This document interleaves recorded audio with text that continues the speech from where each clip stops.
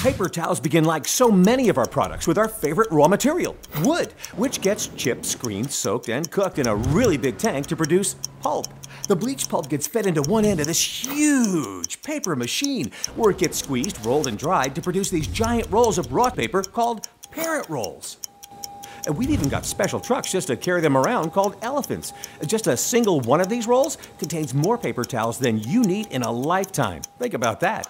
And next up, these big guys get converted all the way down to individual rolls. First, the paper gets perforated and embossed to make it stronger and more absorbent. Then, we re-roll them into logs, where the paper ply gets paired up with its soulmate, the cardboard tube. Now they're ready to get sliced up into individual-sized rolls of infinite utility.